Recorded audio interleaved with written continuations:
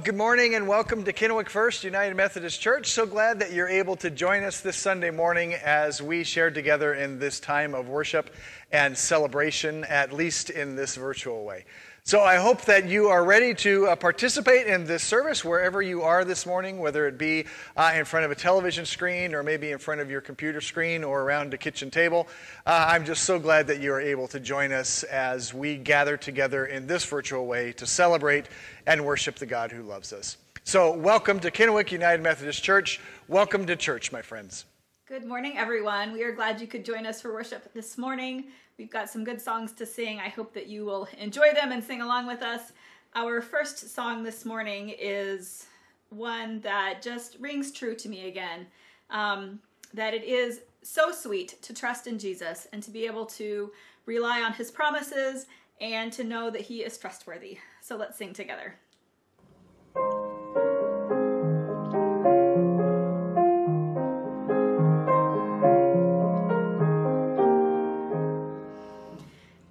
So sweet to trust in Jesus and to take him at his word, just to rest upon his promise and to know thus saith the Lord. Jesus, Jesus, how I trust him, how I've proved him o'er and o'er. Jesus, Jesus, precious Jesus, oh, for grace to trust him more. Oh, how sweet to trust in Jesus, just to trust his cleansing blood, and in simple faith to plunge me 'neath the healing cleansing flood. Jesus, Jesus, how I trust him, how I've proved him o'er and o'er. Jesus, Jesus, precious Jesus, oh, for grace to trust him more. Yes, 'tis sweet to trust in Jesus, just from sin and self to cease, just from Jesus simply taking life and rest and joy and peace. Jesus, Jesus, how I trust him, how I've proved him o'er and o'er. Jesus, Jesus, precious Jesus, oh, for grace to trust him more. I'm so glad I learned to trust thee, precious Jesus, Savior, friend, and I know that thou art with me, wilt be with me to the end. Jesus, Jesus, how I trust him, how I've proved him o'er and o'er. Jesus, Jesus, precious Jesus, oh, for grace to trust him more. Well, this is the time in the service when I would normally invite us to stand up from the seats that we're in and walk around the sanctuary and greet one another, wish each other good morning, and pass the peace of Christ. You know, one of the most important things about being part of a church community is that we look out for one another and that we care for one another. And so what I want to do this morning is just challenge you to think of two people that you could send a text message to or an email to, maybe even pause this video and have a brief phone call with them, just to check in and just to let them know that you're thinking about them as a way of passing this peace of Christ to one another. So friends, take just a moment to reach out to somebody, wish them good morning, and pass the peace of Christ to one another.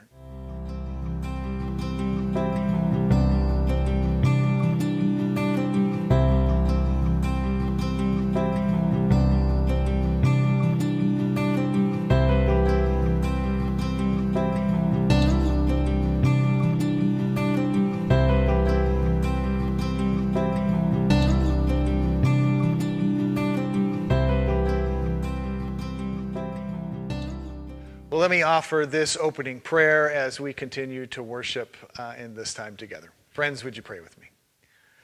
Lord, as we gather here in this place, Lord, we pray that your Spirit would be the thing that occupies the space between us. Lord, we pray that your Spirit would bind us together. And Lord, as we continue to grow in our understanding of what it is to be your disciple, what it is to be your church, we pray that you would lead us to those places where we find hope and where we find joy. Lord, as always, we give ourselves to you. And Lord, we pray that you will meet us exactly where we are. Lord, we ask this in Jesus' name. Amen. Well, I want to express my appreciation to all of you who have been supporting Kennewick First United Methodist Church throughout this whole pandemic and all the things that we've been going through together. Because of your financial support, we've been able to continue to do the ministries that God is calling us to do and to be about. And so thank you so much for your generosity in helping us fulfill that mission that we're called to.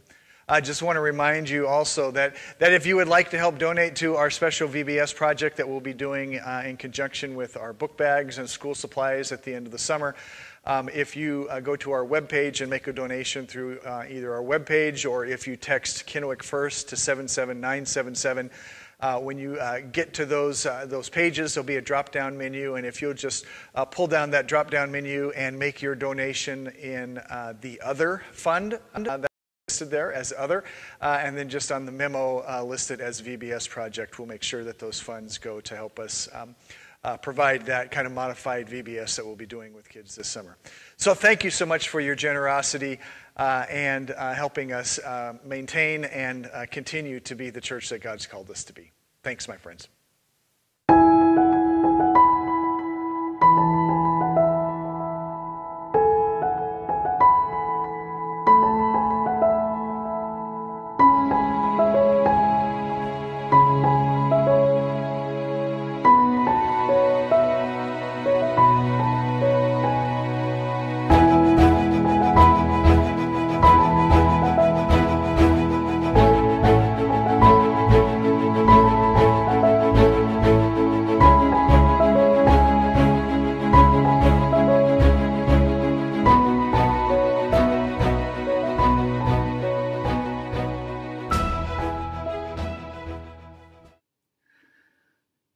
Well, I don't have a fancy recording studio in my house, and everybody sounds good in the shower, right? So I'm going to sit on the edge of my bathtub and play a song for you.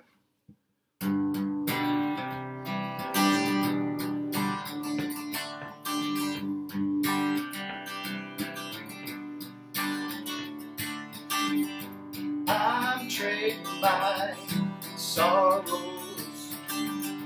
I'm trading my pain. I'm laying them down for the joy of the Lord.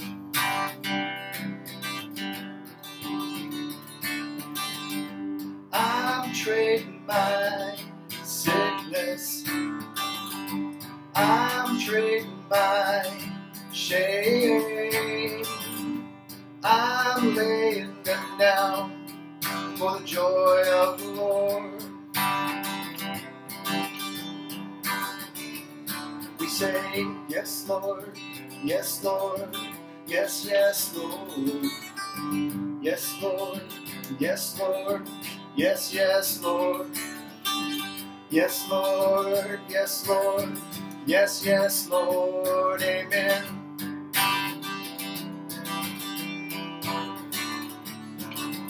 'Cause I'm trading my sorrows. I'm trading my pain. I'm laying them down for the joy of the Lord.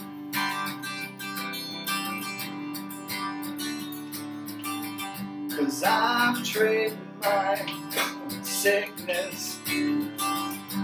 I'm trading my shame. I'm laying them down for the joy of the Lord.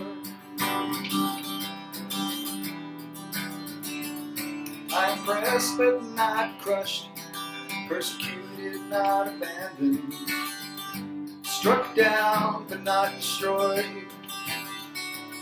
I am blessed beyond the curse, for his promise will endure, and his joy is going to be my strength.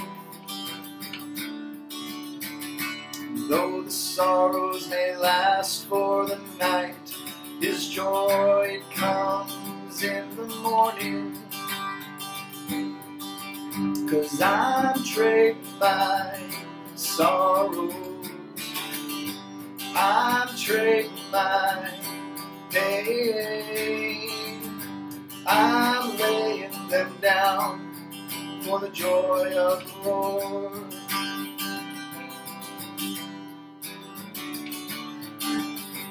I'm trading my sickness, I'm trading my shame, I'm laying them down for the joy of the Lord.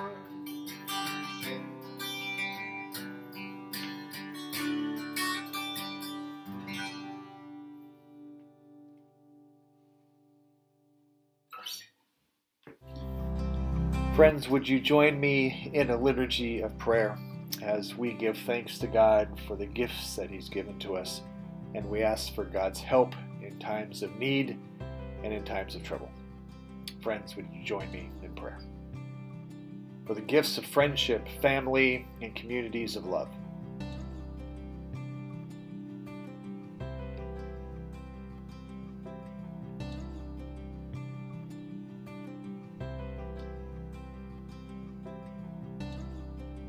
We give you thanks.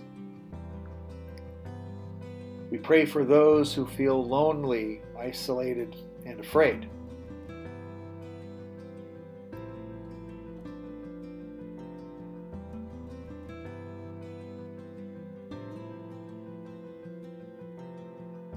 Lord, hear our prayer. For first responders and medical personnel in harm's way to keep us safe.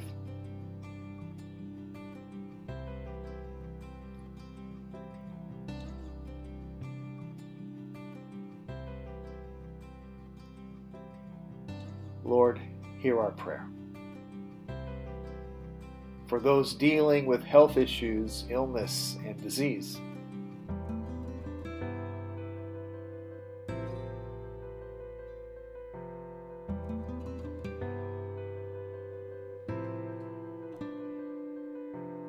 Lord, hear our prayer.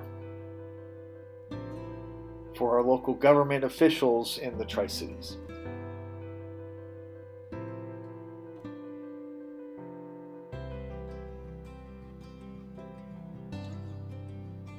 Lord, hear our prayer. For our elected officials and leaders of our state.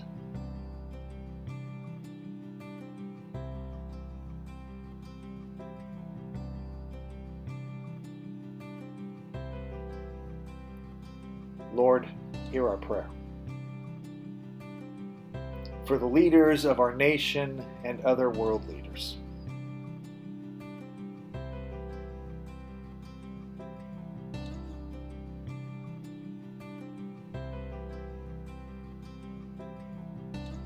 Lord, hear our prayer. We ask all of these things, Lord, as we pray that prayer that you taught us to pray. Our Father, who art in heaven, hallowed be thy name. Thy kingdom come, thy will be done, on earth as it is in heaven.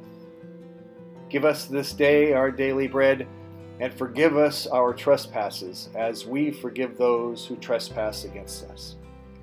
And lead us not into temptation, but deliver us from evil. For thine is the kingdom, and the power, and the glory forever. Amen.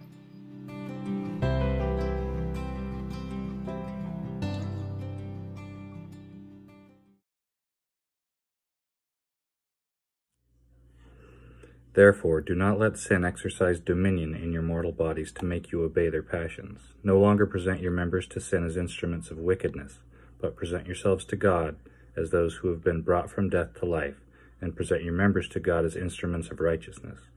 For sin will have no dominion over you, since you are not under law but under grace. What then? Should we sin because we are not under law but under grace? By no means. Do you not know that if you present yourselves to anyone as obedient slaves, you are slaves of the one whom you obey, either of sin, which leads to death, or of obedience, which leads to righteousness? But thanks be to God that you, having once been slaves of sin, have become obedient from the heart to the form of teaching to which you were entrusted, and that you, having been set free from sin, have become slaves of righteousness.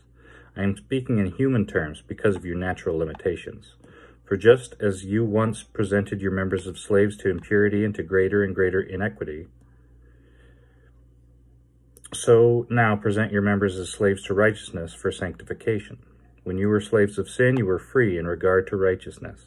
So what advantage did you then get from the things of which you now are ashamed? The end of those things is death. But now that you have been freed from sin and enslaved to God, the advantage you get is sanctification. The end is eternal life. For the wages of sin is death, but the free gift of God is eternal life in Jesus Christ our Lord.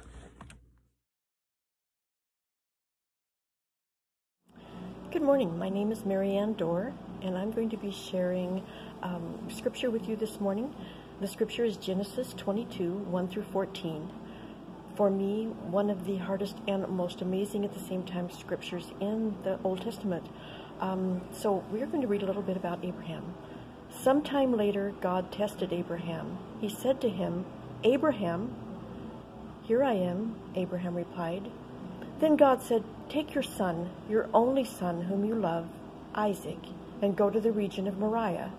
Sacrifice him there as a burnt offering on a mountain I will show you." Early the next morning, Abraham got up and loaded his donkey. He took with him 2 of his servants and his son Isaac. When he had cut enough wood for the burnt offering, he set out for the place God had told him about. On the 3rd day, Abraham looked up and saw the place in the distance. He said to his servants, "Stay here with the donkey while I and the boy go over there. We will worship, and then we will come back to you."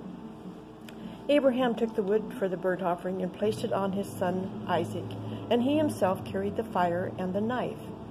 As the 2 of them went on together, Isaac spoke up and said to his father Abraham, "Father?" "Yes, my son," Abraham replied. "The fire and wood are here," Isaac said, "but where is the lamb for the burnt offering?"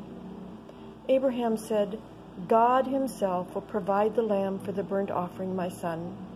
And the 2 of them went on together. When they reached the place God had told him about, Abraham built an altar there and arranged the wood on it. He bound his son Isaac and laid him on the altar on top of the wood. Then he reached out his hand and took the knife to slay his son. But the angel of the Lord called out to him from heaven, "Abraham, Abraham." "Here I am," he replied. "Do not lay a hand on the boy," he said. "Do not do anything to him. Now I know that you fear God, because you have not withheld from me your son, your only son." Abraham looked up, and there in a thicket he saw a ram caught by its horns. He went over and took the ram and sacrificed it as a burnt offering instead of his son. So Abraham called that place, "The Lord will provide." And to this day it is said, "On the mountain of the Lord it will be provided."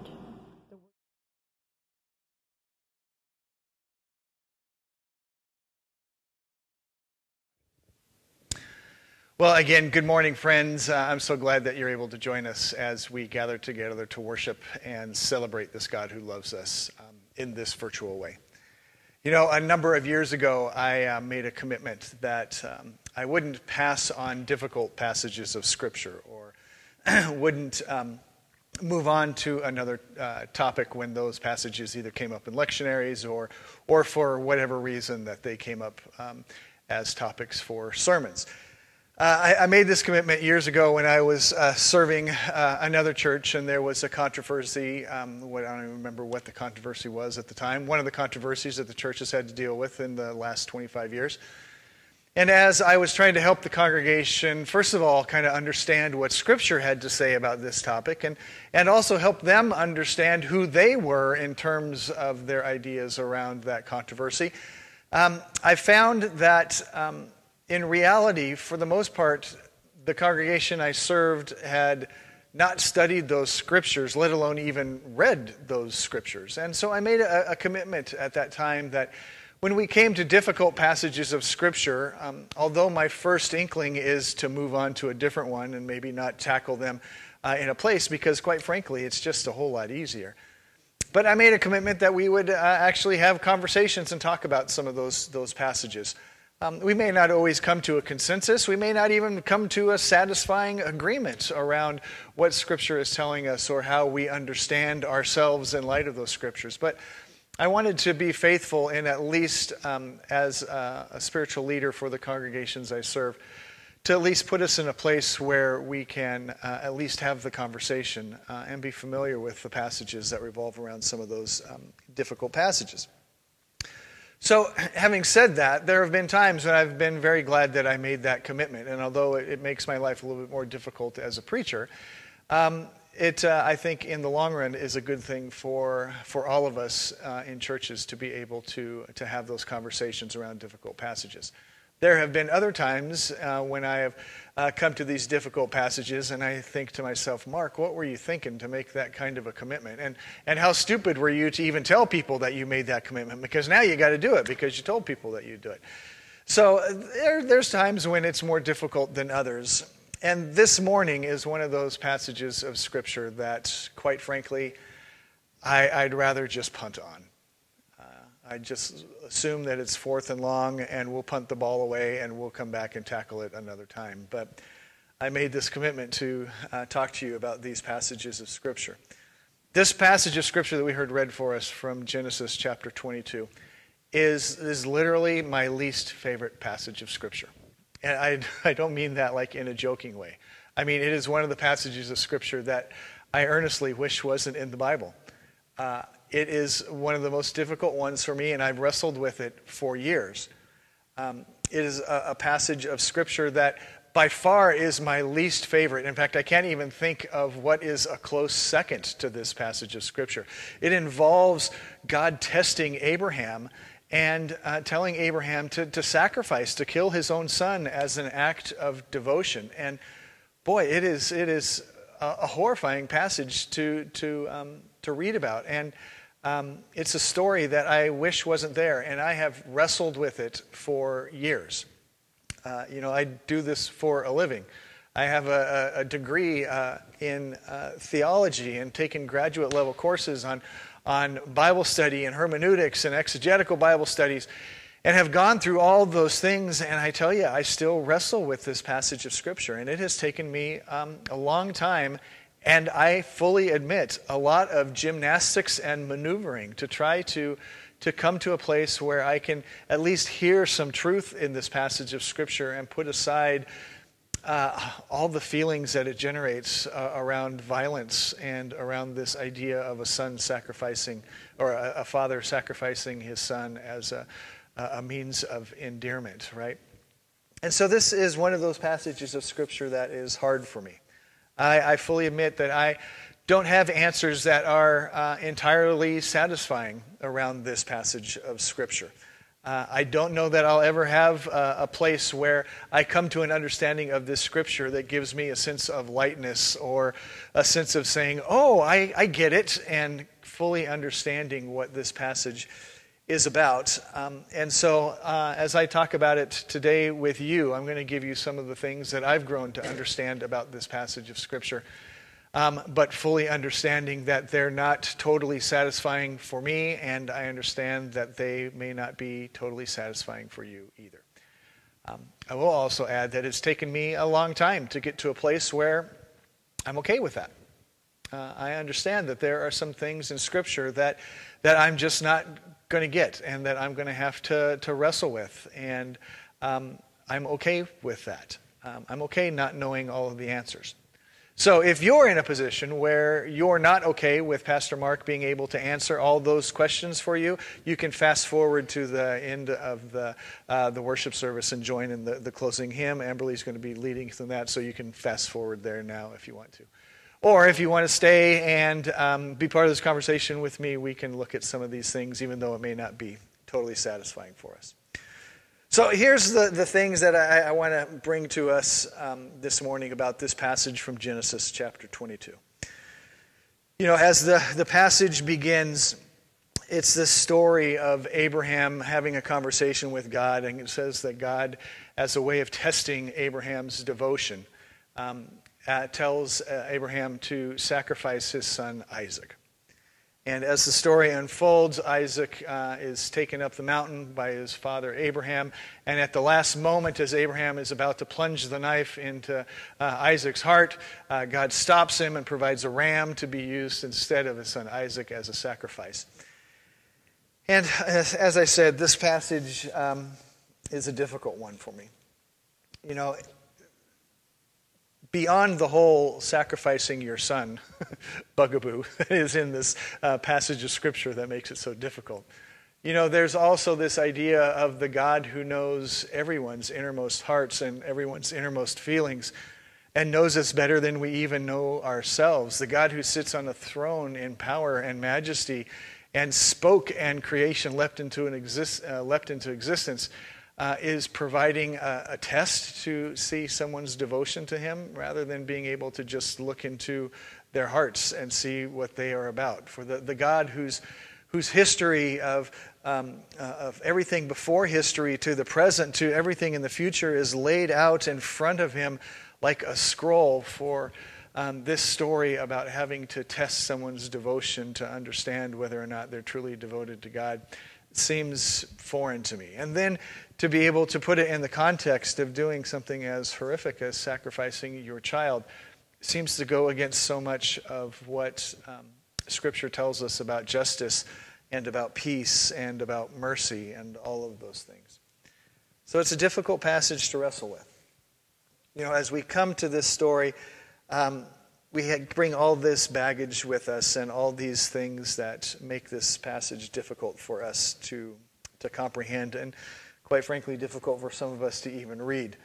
So even though this passage is difficult for us to read in light of all of Scripture, you know, I think there's some important things for us to hear in this passage. And for the record, if someone were to come to me and say, you know, in my prayer time, I feel as though God is asking if I would sacrifice my child as a way of showing devotion and asking me to do that, I would unequivocally say the answer to that question is no, you shouldn't do that. You know, I've had lots of conversations with people who sat in my office in various states of mental health, and some of them have said some pretty scary and emotional things about harming themselves or harming others. And I have always said, regardless of your mental state, if in your relationship with God it leads you to a place where God is telling you that you should either harm yourself or that you should harm others as an act of punishment, then I believe you've heard God wrong and you've read those passages of Scripture wrong. If the God who spoke and creation leapt into existence, if the God of compassion and mercy, if the Prince of Peace is telling you that you need to harm someone or kill someone to prove your devotion or to prove God's power, then I think you've read that passage wrong and that you need to re-examine what your faith is really all about. This passage is a little bit different. This passage is not a passage that says Isaac was to be sacrificed because of a punishment or something that he did that was wrong. This is a test that it says that was given as a way of proving Abraham's devotion. And so it's a little bit different from those standpoints, but it's still, boy, a horrific and heartbreaking story. You know, as I look at this story too, I see this picture of Abraham walking with his son Isaac up that mountain, and Isaac thinking that this is going to be just like all the other times that they have gone out to perform sacrifices to the Lord. And yet it becomes very different as they continue to walk through this story together. You know, I have a friend who is very much into geography in the Bible. He's written a couple of books about it. And I have to admit, I'd never really thought too much about geography in the Bible. But he, when I read his Bible studies and read his books and have conversations with him, he has fascinating things that bring to light things in Scripture that I never thought about in terms of the way the land is formed and how people would react to the land and what they had to do because of the geography, which adds a whole nother layer to my understanding of Scripture. And he has a Bible study where he goes through these specific places in Scripture where things happen and how at these collection of places a number of important things happen. You know, it's because of time and distance and the way that we've recorded history. You know, it's pretty hard to pinpoint exactly where something happened in a story that, you know, predates almost prehistory, right? And so for a lot of times we have to use just kind of the tradition that a community has about these places. But, you know, it's interesting to read about, like say, places like Mount Sinai where the Ten Commandments were delivered. And right around that same area where Mount Sinai is, a number of very important things happened in our Scriptures. And they all seem to be centered around kind of that geographic location, the place where the Israelites crossed over the Jordan River and into the land that God had promised. There's a number of things important in the gospel around the baptism of Jesus and other things in the Jordan River that all kind of revolve around that same place. Around Jerusalem and the hills around Jerusalem, there's a number of really significant stories that take place around those geographic locations. And this story this morning from Genesis chapter 22, the mountain, or at least for those of us from the Pacific Northwest who have mountains like Mount Hood and Mount Rainier, we would maybe call it a hill. But the hill that Abraham and Isaac climb up to, that the story unfolds on, is just a stone's throw away from the hill that Jesus climbed to be executed on. You know, there's no denying some similarities in these two stories. I mean, not only do they take place just a stone's throw from one another, but the similarity of Isaac walking up that hill carrying the wood on his shoulders that are ultimately going to be used for his own sacrifice is eerily reminiscent of Jesus walking up a hill carrying the wood of the cross on his shoulder that he'll be sacrificed on, right?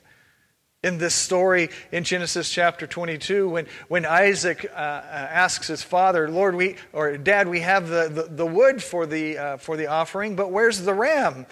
And Abraham says, the Lord will provide. And as we read the rest of the story, we know that a ram does appear and the Lord does provide a suitable substitute for that sacrifice. And in the story of Jesus, as he carries that cross up the hill, Jesus is the substitute, right? I mean, Jesus is the Lamb of God who is provided as a substitute for that sacrifice. And so there's all kinds of similarities around this. You know, as I read the story in Genesis, I hear the story in terms of all these things happening maybe as a way of foreshadowing something that was going to happen. As a way of giving us an idea that centuries later this story would unfold, but in a different way in which, again, someone who is dearly loved is sacrificed. You know, I wonder if this passage of Scripture is one that we're supposed to read and be horrified by. I mean, I wonder if as we read this passage and we see the parallels between this story of Isaac being taken up and going to be sacrificed and the story of Jesus being sacrificed on a cross for our sins, I wonder if as we read that Genesis chapter 22 passage, if we're supposed to be horrified, if we're supposed to feel this heartbreak and say, how could this happen? How could the Lord ask something like that of someone? And to feel the horror of it as a way of understanding what the horror of the sin of humanity has brought us to in Jesus' sacrifice. I wonder if maybe we're supposed to be deeply upset by this story. I wonder if we're not supposed to just accept it at face value, but that we're supposed to be horrified at it at the same way that we understand how sin, the horrifying things that sin has brought upon us, and the difficulty of remedying that sin and what that costs. I wonder if we're supposed to read this story and understand that feeling. I wonder if we're supposed to be horrified by this story. You know, another way that I look at this story is And I have to admit that I wrestle with this to try to kind of get out of the full Nelson that Scripture has put me in, and I've got to do a lot of moves to get here. But one of the ways that I have been able to look at this story is to kind of take the humanity and the emotion out of it. And I don't know that I can always do that, and that's a big if, right? And I know that for some of you, you're not able to do that as well. But rather than read this story in terms of a son and a father and the horrible story that is taking place there, sometimes if I look at this passage and try to think about what does Isaac represent. I've often told you can't take a story out of the context of Scripture and just kind of pull it out on its own, and I think it's important for us to look at this story in terms of the things that are happening around Genesis chapter 22. A few chapters before this, God talks to Abraham, and God tells Abraham that he has this great promise that he is going to make. And he makes a promise to Abraham that says, your descendants will grow to be a great nation, and if you ever wanted to count them, it would be like counting the stars in the sky or trying to count the sand on the seashore. He says your descendants are going to grow to be a great kingdom, and not only are they going to grow to be a great kingdom, but they're going to be a blessing for all of the world. And God makes this promise to Abraham. And Abraham has this jackpot, cha-ching kind of moment and says, I am 100% in. I mean, this is the best news Abraham has ever heard, because all the things around power and wealth and influence and all those things that are important in his culture, having a large and prosperous family is the way that you get to those things. And for God to guarantee that not only will you have a large family and prosper, but that you grow to be a great nation and that your descendants would outnumber the stars of the sky, that is the best news Abraham could ever get. Not even to mention that his descendants would end up being a blessing for all of creation. And so he gets this wonderful news, this wonderful promise from God. And just a few chapters after getting that promise from God, God calls up Abraham again and says, so Abraham, I want you and your wife Sarah to move to this land that's way on the other side across the horizon. And Abraham says, well, wait a minute. I thought we were doing this build a kingdom thing. But you want me to pick up all my belongings? You want me to pick up all my stuff? You want me to move all the way over there? Well, that doesn't make sense, but okay, we'll do it. I'll follow you wherever you tell me to go, and then we'll start building the kingdom once we get over there, right? And so he moves and goes over to the land of Ur. And then we get another story of God talking to Abraham, and as this, or another chapter at least in this story of God's promise to Abraham. And one of the ways that you have a lot of descendants is that you need to have children, but Abraham and Sarah weren't having any children. And so Abraham was getting frustrated about, if this promise is really going to take place, if I'm going to have lots of descendants, it's got to start with at least one, right? And because he and Sarah weren't having any children, he decided that he would have children with one of his handmaidens, and ultimately had a son named Ishmael with one of his servants named Hagar. And then after a while, Sarah, it says, when they were near 100 years old, Sarah gives birth to her son Isaac. And in this story, in Genesis chapter 16, Scripture tells us very plainly that the promise of God is going to come from Isaac, not from his son Ishmael. And not very surprisingly, Sarah, Abraham's wife, and Hagar, the servant with whom Abraham has a child, don't get along very well. And in that fight, ultimately, Sarah wins. And in chapter 16, Abraham ends up pushing Ishmael and Hagar out of the camp, not knowing if they would survive. And there's this story of a heartbroken father who sends his son out to the wilderness, not knowing if he's going to survive. So he's already lost one son. And his plan for making this all come about seems to not be working out so well. But at least there's Isaac, right? At least he's got Isaac. Isaac is still the key to this whole thing. Isaac is still the key to their prosperity. Isaac is the future. And he gets another call from God. And God says, I'm going to take Isaac away too. I'm going to take the future away. Isaac is the key to this promise, not just for Abraham, but for all the world. And in this story, as Isaac walks up this mountain and as Abraham goes up there to sacrifice him, there's this sense that all the plans that Abraham has been trying to put together to make sure that this promise happens the way that he wants it to happen, all those things get taken off the table when God says, I'm taking Isaac away. I mean, all those things get taken off the table as a way of reminding Abraham that he's not the one in charge. That it's not his plan that God is working with, but that in fact God is the one who holds this promise. In fact, God is the one who holds all the pieces of this life together.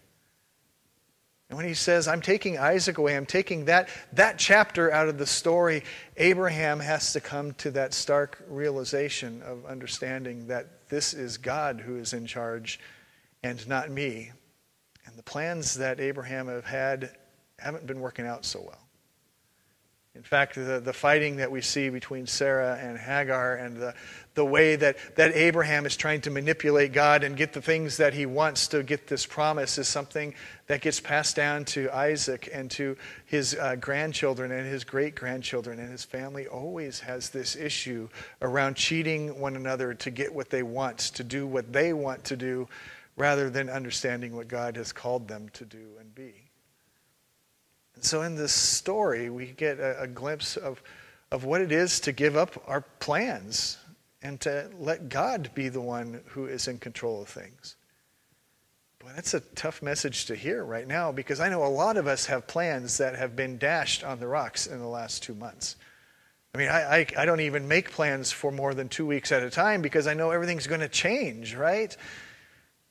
And I know for a lot of us that puts us in this unsettling place. And it's difficult for us to remember that even when we put together the best laid plans, and even when we do so with the best of intentions, it's important for us to remember that God is the one who is ultimately in control. The God who has been with us before history began, and the God who will be with us long after you and I are gone, is the God who holds us in the palm of his hand, the one who loves us, and the one who ultimately is in control of all these things. Now, do I wish this story came to us in a different way? Do I wish that truth could be revealed to us in a different way? Yes, I wish it was. I wish it came in a different form. I wish it didn't have all the baggage that comes with it. I wish that it wasn't so hard for us to hear. But I also hope that in this time we're able to understand that there's still a God who is in control. And I hope that we're able to understand that the God who loves us is the one who has been with us before time began and the one who will be with us into the future. And even if you're not in a place to be able to hear the truth of this scripture, I hope that we are all in a place where we're able to trust this God who has been with us all along and will be with us tomorrow. Amen. Amen. Romans 6:23 tells us, "For the wages of sin is death, but the free gift of God is eternal life in Christ Jesus our Lord." I'm so thankful for the salvation that we have. Let's praise his great name together.